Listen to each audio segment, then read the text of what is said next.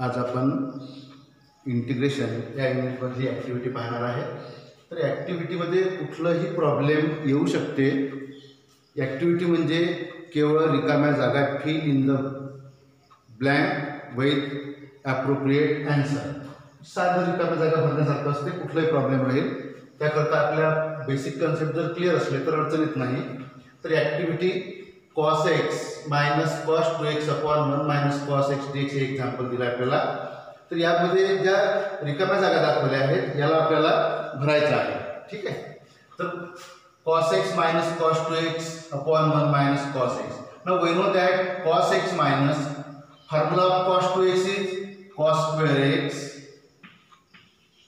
minus sin square x, as cos 2x is equal to cos square x minus sin square x. cos x या ब्रॅकेटला open केलं, minus cos square x minus minus plus sin square x. यामधून cos x common घेतला म्हणजे 1 minus cos x आलं, plus या bracket मध्ये येईल sin square x. Denominator separate केला, 1 minus cos x upon 1 minus cos x cancel होईल, तर cos x शिल्लक राहिलं, प्लस या sin स्क्वेअर च्या ऐवजी 1 मायनस cos स्क्वेअर x ठेवणार. आता 1 मायनस cos स्क्वेअर x म्हणजे a square minus b square च्या फॉर्म मध्ये, म्हणजे जी 1 plus cos x upon 1 minus cos x. 1 minus cos x हा एक फॅक्टर आहे, कॅन्सल होईल, म्हणजे शिल्लक राहिलं 1 प्लस cos x. इथे cos x plus cos x हा 2 cos x होईल आणि हा plus 1, that is 1 plus 2 cos x. दोन्ही स्टँडर्ड फॉर्म्युला मध्ये आले. we know that integral of 1 with respect to x is x, plus here 2 is constant, take out common 2, integral of cos x is sin x and plus constant of integration c. Next example is evaluate integral sin inverse into cos of 3x dx. आपण differentiation या unit मध्ये inverse derivative पाहिली होती, तो concept आपल्याला इथे use करायचा आहे. Solution we have integral sin inverse cos of 3x dx. आपण डिफरन्शिएशनच्या प्रॉब्लेम मध्ये पाहिलं की sin इनव्हर्स जो साइनचं फंक्शन आणायचं आहे, त्याकरता आपण फॉर्म्युला यूज करणार sin इनव्हर्स. त्याला कन्वर्ट करू आपण sin pi by 2 minus 3x into dx. Now we know that sin pi by 2 minus x is equal to cos x. तर हा जो cos x आहे आपण याला या फॉर्म्युलामध्ये कन्वर्ट केला. कशा करता कन्वर्ट केलं, तर sin इनव्हर्स जो साइनचं फंक्शन आणायचं आहे म्हणून कन्वर्शन केलं आपण. याच्यामध्ये sin इनव्हर्स sin कॅन्सल होईल, pi by 2 minus 3x into dx. दोन्ही स्टँडर्ड फॉर्म्युला आले. Here pi by 2 is constant, take out common. मग pi by 2 आपण कॉमन घेतल्यानंतर इथे 1 राहील. 1 चे integral with respect to x ने x minus 3 is constant, take out common. x चे इंटिग्रल येणार x स्क्वेअर बाय 2, दोन्ही इंटिग्रल निघाले म्हणून constant of integration plus.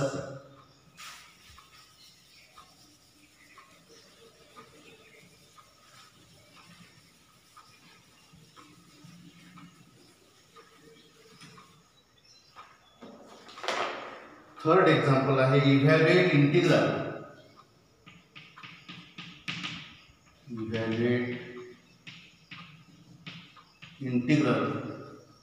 tan inverse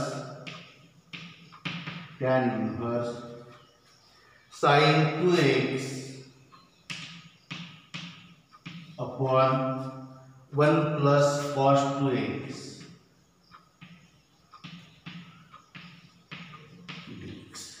Solution. We have integral tan inverse sin 2x upon 1 plus cos 2x dx. पुन्हा आधीच्याच problem सारखा concept आहे की tan इनव्हर्स आपल्याला टॅनचं फंक्शन आणायचं आहे. tan inverse we know that formula sin 2x is 2 sin x cos x. and formula of 1 plus cos 2x is 2 cos square x into dx. यामध्ये हा 2 कॅन्सल होईल, एक cos x कॅन्सल होईल, मग शिल्लक राहिलं tan inverse sin x upon cos x शिल्लक राहिलं, म्हणजे tan x शिल्लक राहिलं. tan इनव्हर्स tan कॅन्सल होईल तर आपल्याकडे x शिल्लक राहिलं. we know that integral of x is x square by 2 plus c. Next example is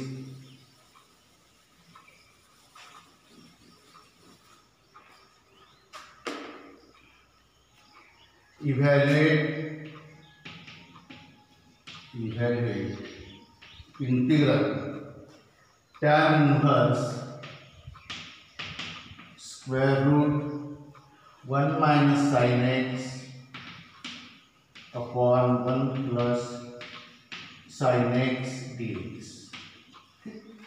पुन्हा tan इनव्हर्स जो आपल्याला टॅनचंच फंक्शन आणायचं आहे, तर त्याकरता फॉर्म्युला यूज करणार आपण. वही integral tan inverse square route 1 minus sin x upon 1 plus sin x dx. कुठला फॉर्म्युला आहे 1 मायनस sin x चा? 1 minus sin x is cos x by 2 minus sin x by 2 whole square. आपण differentiation मध्ये बरेचदा पाहिला 1 plus sin x cos x by 2 plus sin x by 2 whole square dx.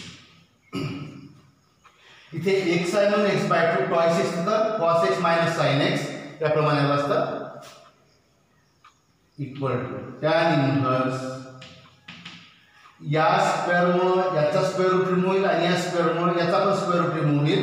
तर आपल्याला जो term शिल्लक राहणार ती cos x by 2 minus sin x by 2 upon cos x by 2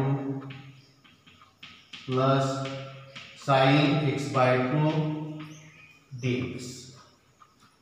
cos x by 2 ने न्यूमरेटर डिनॉमिनेटर मध्ये डिवाइड करून टाका. मग इथे cos x by 2 ने आपण न्यूमरेटर मध्ये डिवाइड केलं तर cos x by 2 कॅन्सल होऊन 1 राहिलं minus sin x by 2 upon cos x by 2 tan x by 2 upon इथेही cos x by 2 ने भागून टाका, म्हणजे इक्वेशन बॅलन्स राहील. आपण न्यूमरेटर मध्ये भागला आता डिनॉमिनेटर मध्ये भागणार 1 cos x by 2 upon cos x by 2 1 plus sin x by 2 upon cos x by 2 tan x by 2 dx. आता ही व्हॅल्यू लक्षात ठेवायची की कशाची व्हॅल्यू आहे tan pi by 4 minus x by 2 equal to 1 minus tan x by 2 upon 1 plus tan x by 2. Integral tan inverse he value जी आपल्याला मिळाली ती आहे tan pi by 4 minus x by 2 into dx. आता समजा tan inverse tan cancel झालं, integral pi by 4 minus x by 2 into dx. दोन्ही standard formula pi by 4 is constant take out common, मग राहिले ते 1 चे integral x minus 1 by 2 is constant take out common, मग x चा integral इथे x square by 2 plus c, that is pi by 4 x minus x square by 4 plus c. हे याचे answer असणार. आता समजा तुम्हाला होमवर्क करता प्रॉब्लेम दिलं evaluate integral tan inverse square route 1 plus sin x upon 1 minus sin x dx असं problem आला. तर काय झालं या tan इनव्हर्सच्या समोर numerator become denominator, denominator become numerator. आपण ॲज इट इज सोडत चाललो, खाली वर करत चाललो आपण. तर काय इथे pi by 4 plus x bye 2 येणार, pi by 4 plus x bye 2 येईल आणि मग त्याचे इंटिग्रल काढताना आन्सर सेम येईल, फक्त मायनसच्या ठिकाणी प्लस येणार. तर याचे आन्सर जे येईल याला होमवर्कसाठी करायचं. आन्सर राहील pi by 4 x plus x square by 4 plus C.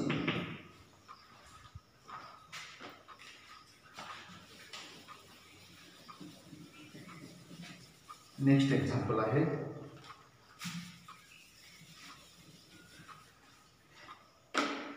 if f dash x equal to x minus 3 upon x cube comma f of 1 equal to 11/2, find f of x. आपल्याला दिलेल्या problem मध्ये f dash x मिन derivative दिली आहे, एक value दिली आहे f of 1 equal to 11/2. तर यावरून त्या इंटिग्रेशनचं फंक्शन काय असेल हे आपल्याला विचारलं आहे. Now solution carefully. we have f dash x equal to x minus 3 upon x cube. आता बाय डेफिनेशन ऑफ इंटिग्रेशन काय होईल, याची डेरिव्हेटिव्ह कमी होईल f ऑफ x, तर याला इंटिग्रेट लागेल x minus 3 upon x cube into dx. By definition of integration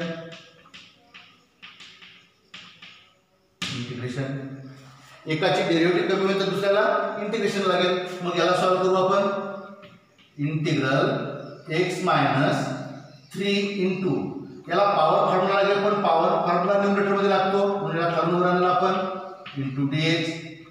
x चे इंटिग्रल येणार x square by 2 minus 3 constant take out common, x raise to power minus 3 चे integral येईल x raise to power minus 3 plus 1 upon minus 3 plus 1 plus 6, that is x square by 2 minus 3, x ला power हा minus 2 upon minus 2 plus 3, that is याला clear करू आपण. x square by 2 हा minus minus plus होऊन जाईल 3 upon हा 2 आहे आणि x raise to power minus 2 numerator मधून खाली आणला आपण, तर x स्क्वेअर प्लस c ही झाली f ऑफ x ची value.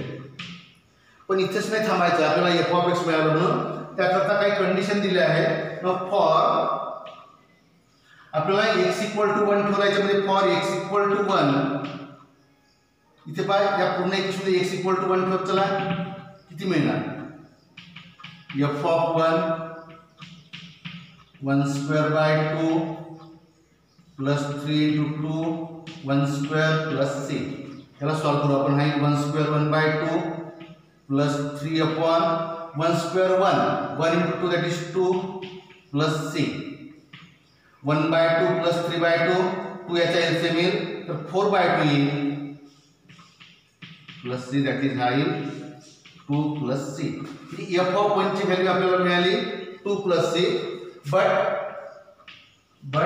f of 1 is 11 by 2. f of 1 ची व्हॅल्यू आपण 11 by 2 ठेवणार.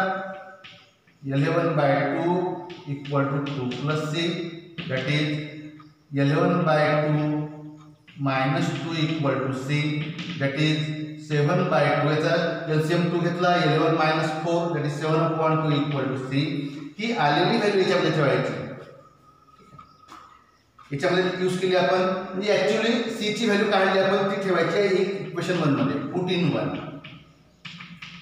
इन 1 वेग किती येणार मग f of x is equal to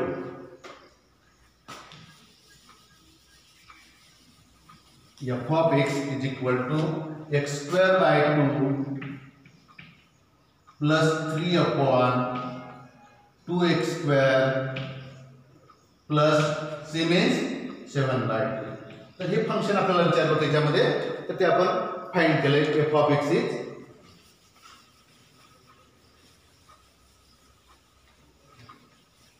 तर आता आपण हे काही बेसिक फॉर्म्युले यूज करून आतापर्यंत आपण इंटिग्रेशन सॉल्व केलं आहे. आता या इंटिग्रेशन मध्ये वेगवेगळ्या मेथड ऑफ इंटिग्रेशन्स.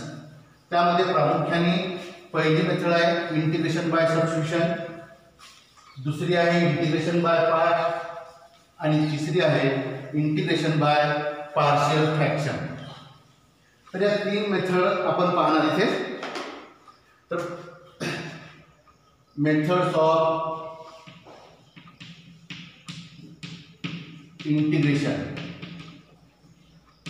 आणि या तीन मेथडच्याच सभोवताल संपूर्ण युनिट आपला कंप्लीट होतो. तर मेथड्स ऑफ इंटिग्रेशन मध्ये पहिली आहे इंटिग्रेशन बाय सबस्टिट्यूशन. तर ही मेथड सगळ्याच थ्रू चॅप्टर मध्ये राहणार. दुसरी मेथड आहे इंटिग्रेशन बाय पार्ट्स and तिसरी मेथड आहे integration by partial fraction. By partial fraction या तीन मेथड आपल्याला शिकायचे आहे. तर पहिल्यांदा आपण method of integration method of substitution शिकणार. ही मेथड आहे इंटिग्रेशन बाय पार्ट मध्ये आहे. हीच method integration by partial fraction मध्ये पण आहे. त्यामुळं इंटिग्रेशन बाय सबस्टिट्यूशन शिकत असताना याला काळजीपूर्वक शिकायचं आहे. आता इंटिग्रेशन बाय सबस्टिट्यूशन म्हणजे काय, तर दिलेल्या इंटिग्रल मध्ये ॲट ए टाइम आपल्याला फंक्शन आणि त्याची डेरिव्हेटिव्ह असते त्याच्यामध्ये प्रेझेंट. म्हणजे फॉर एक्झाम्पल पाहिजे की log x upon x dx असं इंटिग्रल आहे. तर इथे आपल्याला फंक्शन सिलेक्ट करायचं असते की फंक्शन कोणतं आणि त्याची डेरिव्हेटिव्ह कोणती. तर f ऑफ x म्हणजे फंक्शन हे कुठलं आहे आणि त्याची डेरिव्हेटिव्ह f डॅश x. तर सांगा बरोबर आहे. फंक्शन म्हणजे log x आणि त्याची डेरिव्हेटिव्ह म्हणजे इथे 1 अपॉन x ही त्याची डेरिव्हेटिव्ह आहे. तर एकाच वेळेला त्यामध्ये फंक्शन आणि डेरिव्हेटिव्ह त्याची प्रेझेंट असते. अशा प्रॉब्लेमला आपल्याला इंटिग्रेशन बाय सबस्टिट्यूशन त्याला सॉल्व्ह करायचं आहे. आता तुम्हाला याच्यामध्ये ॲडजस्टमेंट काय करता येईल, तुम्हाला प्लस मायनस साईनची ॲडजस्टमेंट करता येईल. त्यानंतर तुम्हाला कॉन्स्टंटची ॲडजस्टमेंट करता येईल. प्लस मायनस साइन आणि कॉन्स्टंटची ॲडजस्टमेंट आपल्याला याच्यामध्ये करता येते. तर ते शिकण्यापूर्वी आपण या इंटिग्रेशन बाय सबस्टिट्यूशन याचा एक आपण थेरम पाहणार आणि तो मोस्ट इम्पॉर्टंट आहे. Right on theorem.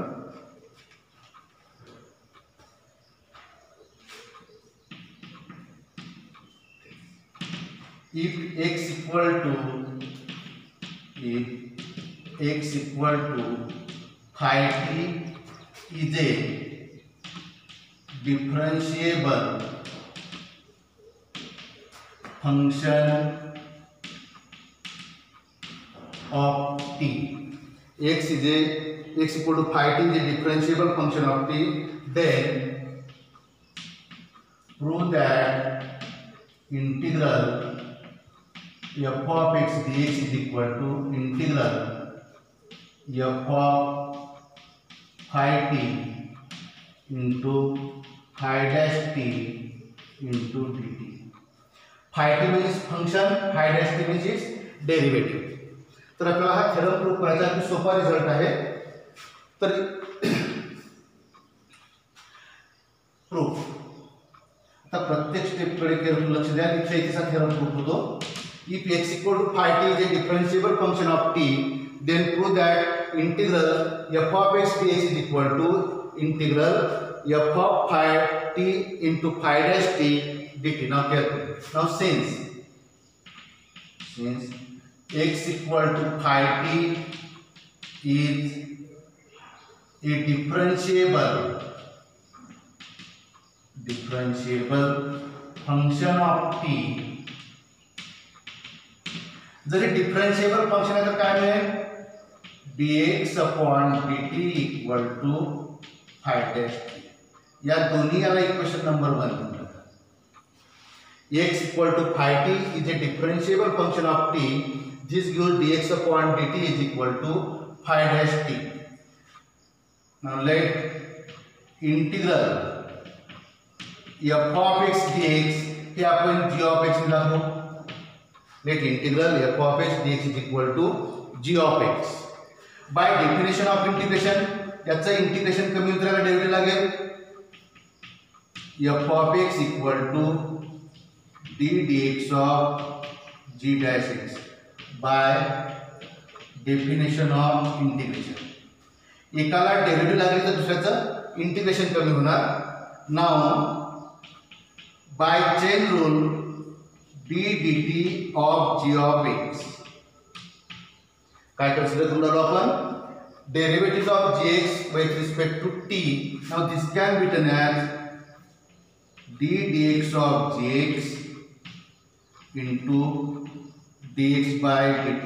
आपण डिफरन्शिएशनचा चेन रूल यूज केला d dx of gx into dx by dt. y is a derivable function of u and u is a derivable function of x असेल. Then we have to prove that dy by dx equal to dy by du into du by dx. That is d dt of gx is equal to d dx of gx. Sorry, g dash नहीं पाहिजे. d dx of gx is f of x into dx by dt ची value आपल्याजवळ phi dash t. या दोन्हाला पुन्हा आपण equation number 2 देऊ by equation 1 and 2. d dt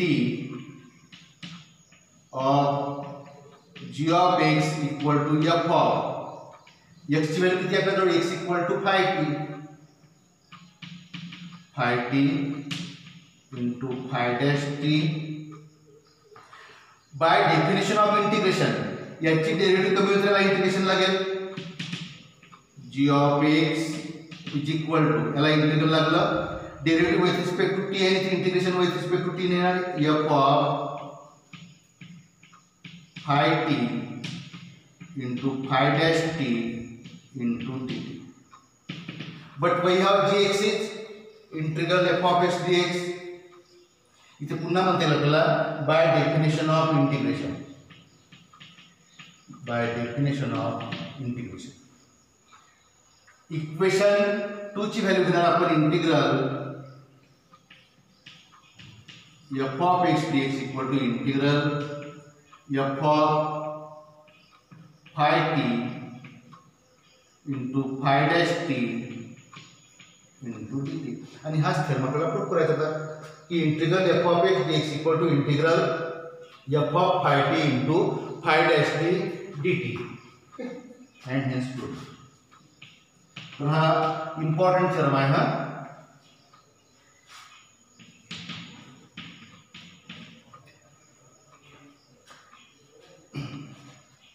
तर आता याला कशा प्रकारे यूज करायचं आपल्याला हे आपण एक्झाम्पल मध्ये क्लिअर होईल. ठीक.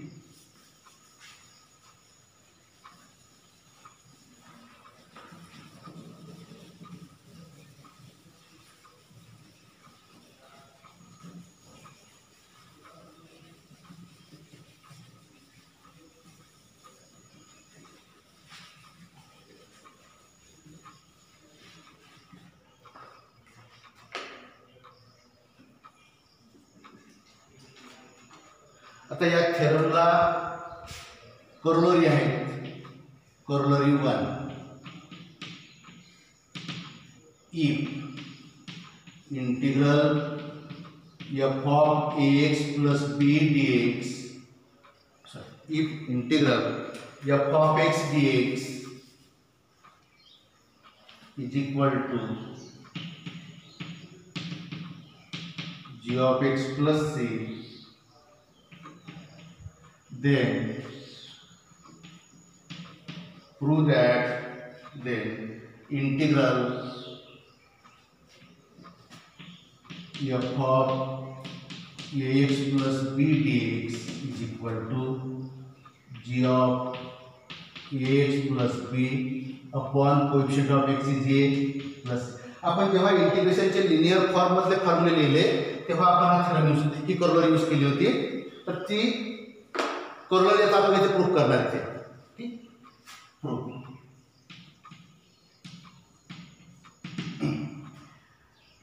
Left hand side is equal to integral f of ax plus b dx. Now put आता हा जो ax plus b आहे याच्याऐवजी आपल्याला t ठेवायचा याच्यामध्ये. तर या स्टेपकडे केअरफुल लक्ष द्याल. सबस्टिट्यूशन मेथडमध्ये कुठला बदल होतो ते आपल्याला बघायचं आहे. Put ax plus b equal to t. याचा अर्थ काय की आपण या साइडला x व्हेरिएबल आहे, या साइडला t व्हेरिएबल आहे. तर आपण एका व्हेरिएबल मधून दुसऱ्या व्हेरिएबल मध्ये जाऊन राहिलो तेव्हा ऑपरेटर जो dx आहे हा सुद्धा बदलला पाहिजे. तर आपण याची डेरिव्हेटिव्ह काढणार differentiating bye respect to x. Okay, तर a कॉन्स्टंट याची राहील x ची derivative 1e plus b is constant, derivative of constant term is 0 is equal to derivative of t with respect to x ने येईल dt upon dx. तर किती राहिला शिल्लक आपल्या जवळ हा a is equal to dt upon dx. तर याला ह्या दोन स्टेप याच्यानंतर आपण या वगळून टाकणार. हे फक्त समजण्याकरता आपण लिहिले इथे. या साइडला व्हेरिएबल x आहे तर सरळ लिहायचं a x ची derivative with respect to x ने 1 येते म्हणून इथे dx लिहून टाकायचं सरळ आणि या साइडला dt लिहून टाकायचं. आता याला जर आपण सॉल्व केलं तर dx ने याला मल्टिप्लाय केलं तर a dx मिळतो into dt. Now required integral become integral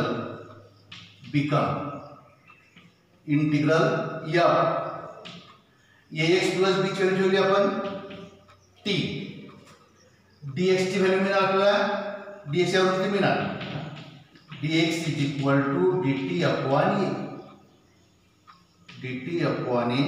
जेव्हा आपण रिक्वायर्ड इंटिग्रल बिकम म्हणतो आपण x व्हेरिएबल मधून सबस्टिट्यूशन मेथडने आपण t व्हेरिएबल मध्ये जात आहोत.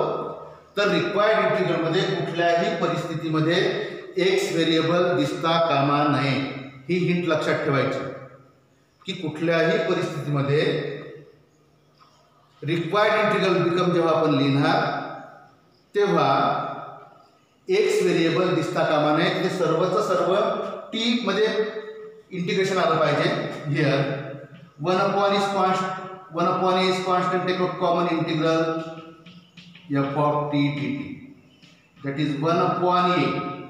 Integral f of t dt ची व्हॅल्यू आहे दिलेली आहे. Integral f of x dx is equal to g of x plus c आहे. तर integral f of t dt किती होणार इथे g of t plus c. Okay, 1 upon a याला गुणून टाका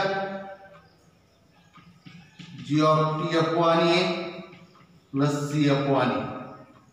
तर याला आपण c1 म्हणूया, कॉन्स्टंट बदलत होता. t ची व्हॅल्यू ठेवून देऊ आपण इथे. t किती घेतला होता आपण ax plus b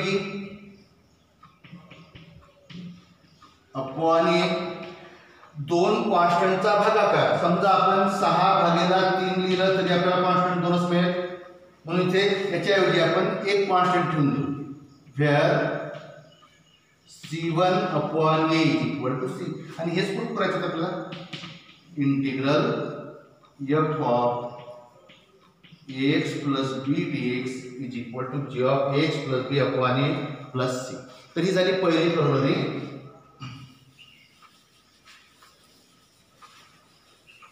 corollary number 2. Corollary 2.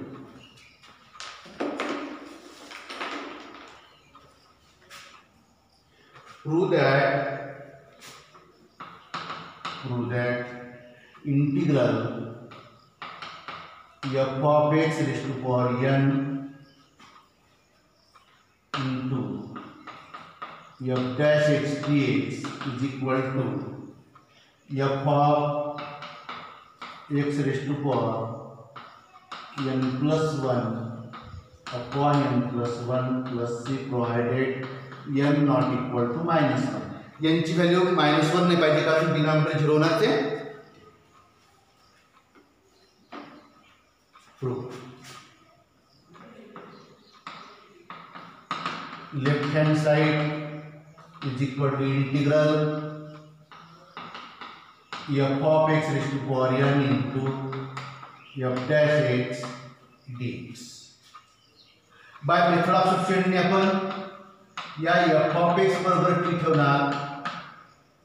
इथे पहा f ऑफ x ची डेरिव्हेटिव्ह f डॅश x. म्हणजे एक्झाम्पल मध्ये करोलरी मध्ये फंक्शनची डेरिव्हेटिव्ह तिथे प्रेझेंट असते. याची डेरिव्हेटिव्ह काढली आपण f ऑफ x ची f डॅश x. या साइडला x व्हेरिएबल आहे म्हणून dx आणि या साइडला t व्हेरिएबल आहे म्हणून dt. रिक्वायर्ड इंटिग्रल बिकम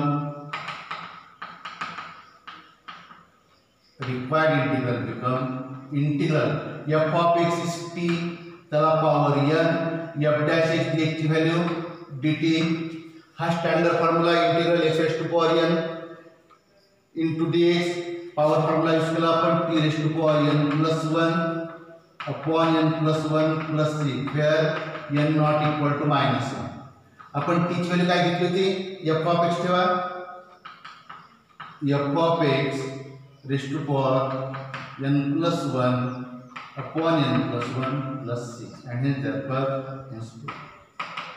म्हणजे आपण इथे लिहू शकतो की integral f of x raised to power n f dash x dx is equal to f of x raised to power n plus 1 upon n plus 1 plus c. जर इथे फंक्शनला power आहे आणि डेरिव्हेटिव्ह असेल तर डायरेक्ट आपण त्याचा formula use करू शकतो की f of x raised to power n plus 1 upon n plus 1. ही झाली करोलरी 2. करोलरी 3 आहे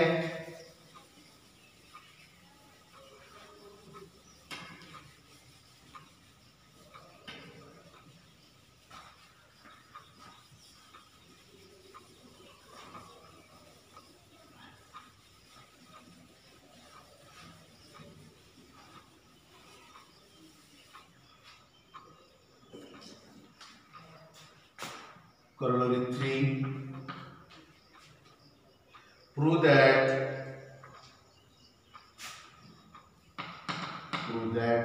integral f dash x upon f of x dx is equal to log of f of x plus c. या करोलरीचं meaning राहील की denominator मधल्या फंक्शनची derivative numerator मध्ये असेल तर त्याचा डायरेक्ट आन्सर लिहायचा आहे लॉग ऑफ डिनॉमिनेटर. पण पहा आपण standard फॉर्म्युलामध्ये 1 upon x dx. Denominator मध्ये x आहे, x ची derivative with respect to x ने 1 आहे म्हणून आपण काय फॉर्म्युला लिहिला होता log of x plus c. तर तोच इथे आहे concept. Left hand side is equal to integral f dash x upon f of x dx. Now put f of x equal to t. Derivative f dash x या साइडला x variable आहे म्हणून dx, या साइडला t variable आहे म्हणून dt. Required integral become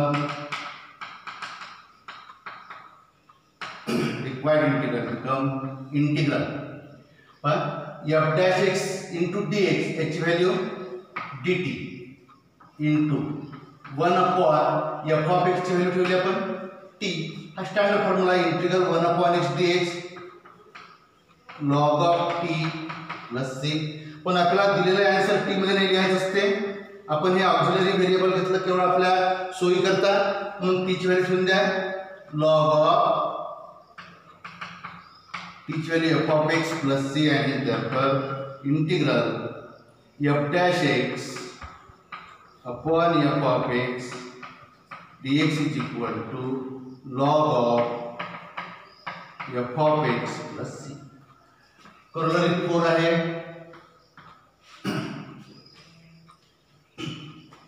आता example पाहूया याच्यावरती की समजा असं असेल integral of cot x dx.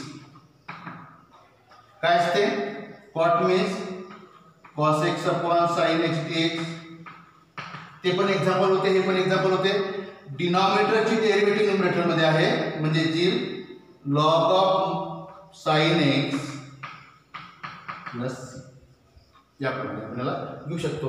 किंवा इंटिग्रल वर जर आपण sec square x लिहिलं कशाची डेरिव्हेटिव्ह आहे tan x ची, तर डिनॉमिनेटरची डेरिव्हेटिव्ह न्यूमरेटर मध्ये आहे तर log of tan x plus c आपण याप्रमाणे याला डायरेक्ट यूज करू शकतो.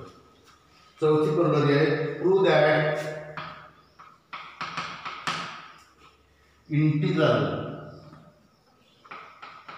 f dash x upon square root f of x dx असेल तर 2 square route f of x plus c आपल्याला हे काढायचं. ही पण कॉरोलरी आपल्याला डायरेक्ट फॉर्म्युला म्हणून यूज करता येते. जर दिलेलं फंक्शन डिनॉमिनेटर मध्ये स्क्वेअर रूट मध्ये असेल आणि त्या स्क्वेअर रूट मधल्या आतमधल्या फंक्शनची डेरिव्हेटिव्ह न्यूमरेटर मध्ये असेल तर without any calculation we can right 2 square route of f of x. Proof.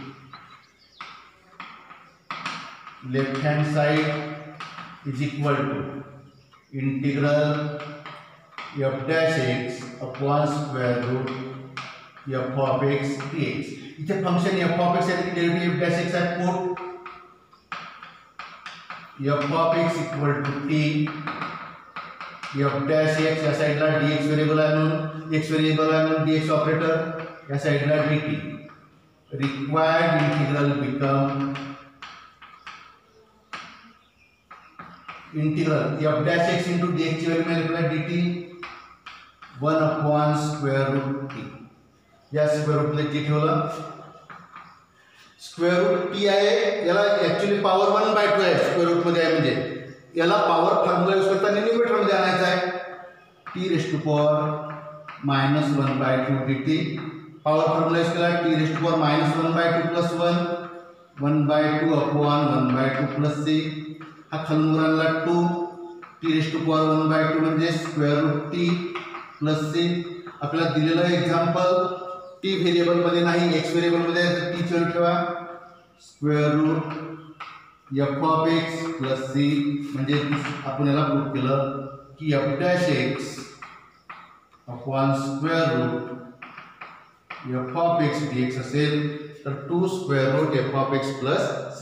म्हणजे फॉर एक्झाम्पल इंटिग्रल. आता स्क्वेअर रूट मध्ये एखादं फंक्शन आहे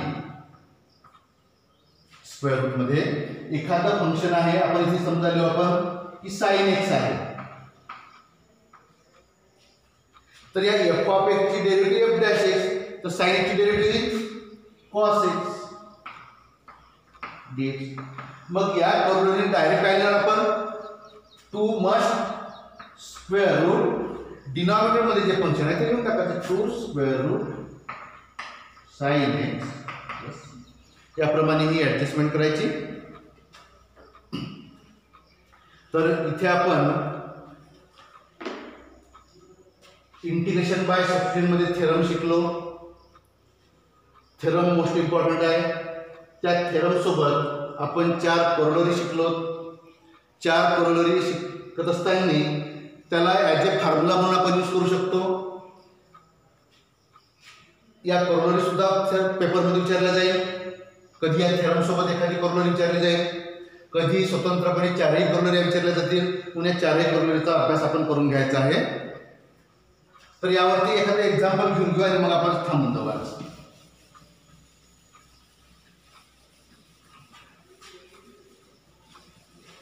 आता हे सबस्टिट्यूशन मेथड एक्झाम्पल मध्ये कशा प्रकारे यूज करायचं आहे. तत्पूर्वी आपल्याला संपूर्ण फंक्शनची डेरिव्हेटिव्ह माहित पाहिजे आणि इंटिग्रेशनचे फॉर्म्युले पण माहित पाहिजे. तर त्यावरती आपण एक धावती रिव्हिजन घेणार. तुम्ही आज घरी गेल्यानंतर हे सर्व फॉर्म्युले पुन्हा एकदा पाठ करून यायचं आहे. तर फॉर्म्युले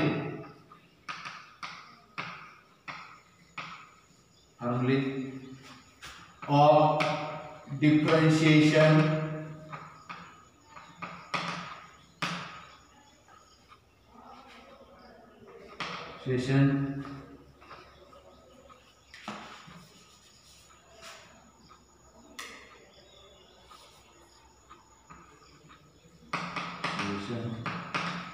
and integration. ओरलीच मी याला हे करतो. We know that derivatives of constant term is 0.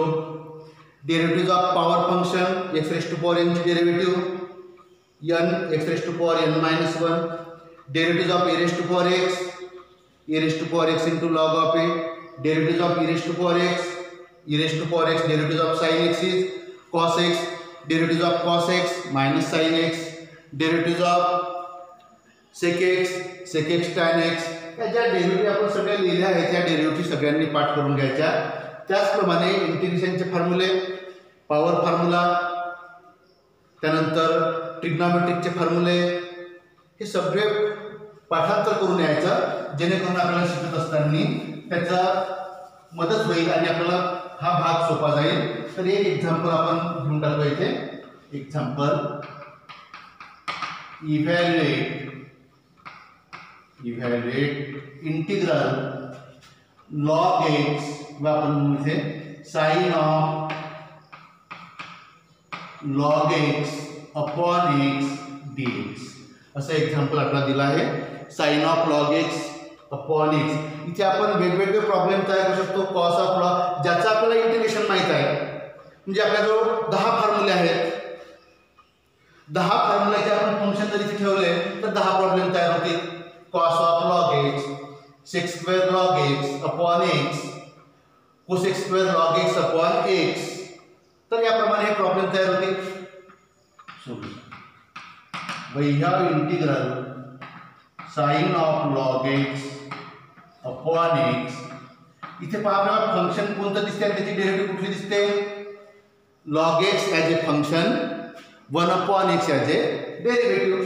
तर put log x equal to t, derivative काढले तर log x derivative 1 upon x, या साईडला x व्हेरिएबल आहे म्हणून dx equal to dt. Required integral become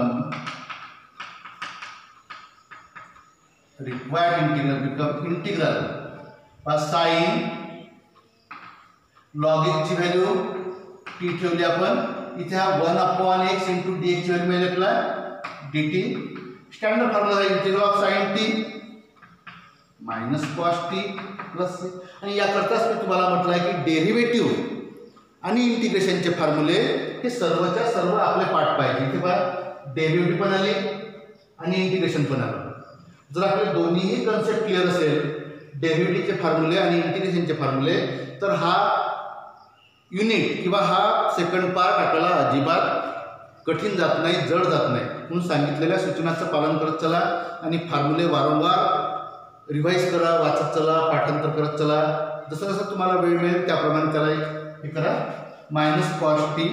पुन्हा आपण एकदा इथे चुकल्यासारखं होतो की आपल्याला दिलेलं एक्झाम्पल हे एक्स व्हेरिएबल मध्ये आहे, तर आन्सर सुद्धा एक्स व्हेरिएबल मध्ये पाहिजे. आपण टी कशाबरोबर घेतलं, लॉग एक्स प्लस सी.